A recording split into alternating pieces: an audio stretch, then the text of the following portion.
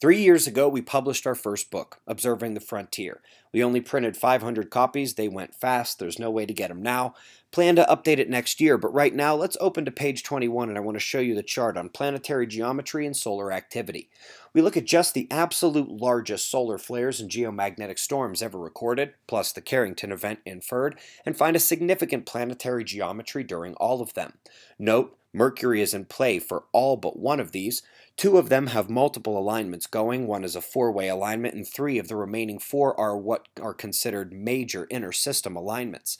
This was put together after a good bit of reading historic texts and books, especially Nelson's 1950s work, and seeing the slow progression of the understanding up through the 70s to where it hit a wall in the first few years of this millennium, when increased interest forced numerous large-scale studies that unfortunately took a mechanistic approach using gravity, ignoring magnetic connections and resonance and radio frequency, and ignoring the statistical correlations, and simply stamping the idea as impossible due to gravity's mechanistic inability to match the power requirements. Again, just gravity.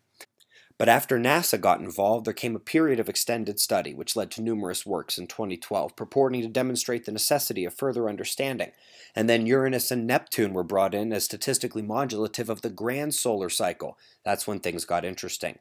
The greatest change in solar velocity towards barycenter does occur during a Neptune-Uranus geometry that lasts long enough for both Saturn and Jupiter to enter the mix during the duration.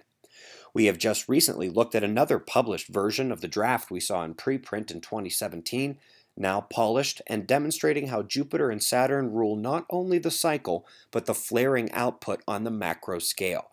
Their model was even able to show a correlation with the unexpected uptick of activity in September 2017.